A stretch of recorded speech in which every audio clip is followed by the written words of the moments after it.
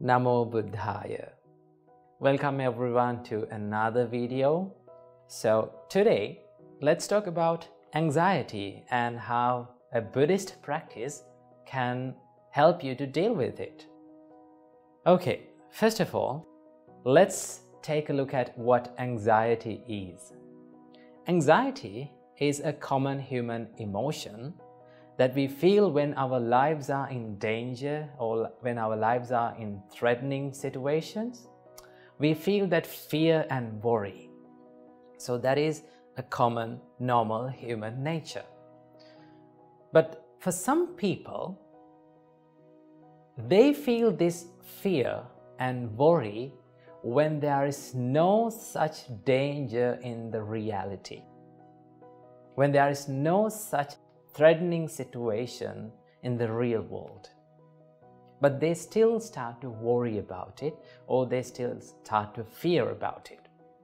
So that is where we can do something about it. Most of the time, people, they hide their anxietic emotions. These anxious emotions, they try to hide them. They laugh, they smile, they seem to be good looking, but inside their head, there are many things going on. It's like the monkeys jumping here and there.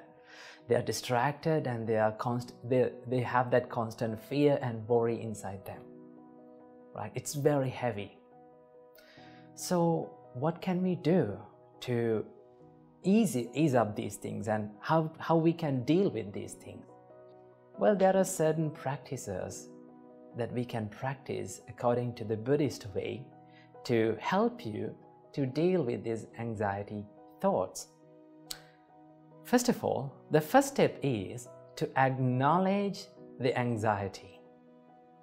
Because our great teacher Supreme Buddha told that every one of us, every living being, is subjected to suffering. Buddha said, where there is birth, there is suffering. So no matter how rich we are, no matter how talented you are, no matter what social state that you are living, fear, worry, suffering is the common ground for all of us. So first of all, we have to acknowledge that my mind has these anxious thoughts. Because most of the time, when people become anxious, when they have these panic attacks and when they have these anxiety thoughts, what they do is they try to hate that emotion. They try to fight with that emotion. The more you fight with that emotion, the more you become angry about that emotion, the more you consider about that emotion as a monster, it will take control over your life. So what you have to do? First of all, you have to think, this is a common human response, or this is a common human nature, so I must acknowledge it. That is the first step, right? Because you can remember the Buddha's word, all beings are subjected to suffering without any exception. The first step. Then the second step, this is one of the most wonderful practices in Buddhism, that is the mindfulness. And you know that Buddhism has a great background of mindfulness. So our great teacher Supreme Buddha taught us there are 4 grounds of mindfulness. This is taught in Satipatthana Sutta. So the first one is being mindful about your body. The second one is being mindful about your feelings.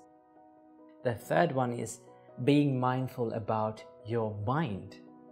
And the fourth one is being mindful about the mental states. So we can do any kind of mindfulness practices in here, but there's an important practice that Buddha mentioned, and that is being mindful about your mind.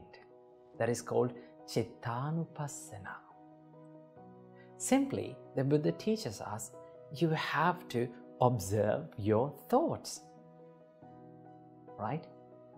So when you observe your thoughts and when you become mindful about, when you become aware of your thoughts, what happens to you? It creates this little space between you and your thoughts. It separates you from your thoughts.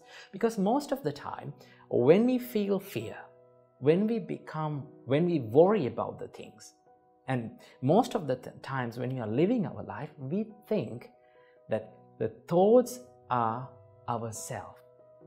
That means when you feel angry, you think, I am the anger. I am fear. I am the worry. I am the anxiety. But you're not the anxiety. And it reveals you that your thoughts are anxiety and your thoughts are in fear. It creates this little space between you and your thoughts. It's like let me give an example. It's like the sky, right? Sky is there, and consider the sky as you, the blue color one. And these clouds come into the sky. They are like your thoughts, right? So what is the nature of a cloud? It comes and it goes. Sometimes gloomy, sometimes shiny, sometimes scattered. It takes different shapes and different moods. But still, there is sky. It is not changed. So it gives you this feeling, when you do this Chittanupassana, being mindful about your mind, your thoughts, what happens to you is you're watching your thoughts without judging, without comparing yourself with that, and without being worrying. You just watch your thoughts. When you separate your mind, yourself from your thoughts become an outside object. It's like you're taking something to your hand and you're just observing it. Then what happens to you? Then you can take your time to think, oh, what is this thought? Then you can reveal and you can identify, my mind is now in anxiety mode. My thoughts are anxiety. My thoughts are anxious. So when you identify your thoughts, that gives you that understanding that I am not anxious. It's only my thoughts are anxious.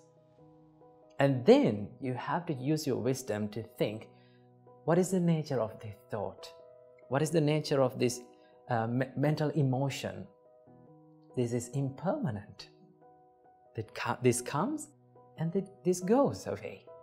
So it gives you this feeling of impermanent, right? So that is what you have to think. And also, you can analyze this thought. When you become anxious, if you are constantly becoming mindful about... Now remember, when I say these things, it may seem like, oh, it is easy for you to say like that, but when we become anxious, it is very hard to do that. Yes, it's very hard to do that. Remember, every good thing that brings the happiness to your life is a little bit challenging. You have to take time. You have to practice it, right? You have to go through some tough situations when you are doing it. But if you are constantly doing it, if you are constantly practicing it, it gives you the results. So what do you have to do? Just analyze your thought. My thought is in anxious mode. So what gave me this anxiety? Always remember, your anxiety is always triggered by an emotion, a delusional emotion. So you can analyze the thought. What made me anxious? What made me fear? Then you can go deep into it, and then you can find, when you're not judging it, you can find, this is not something to be fear of. This is not something to be worried about. Then you can come back and think, okay, this is just an emotion. This is just a thought. So let go. I will let go of it. That is what gives you this becoming mindfulness. And it gives you, and it brings you to this present moment. Right? When you're analyzing your mind and when you're constantly becoming aware of your thoughts, you come to this present moment. which is very peaceful, right?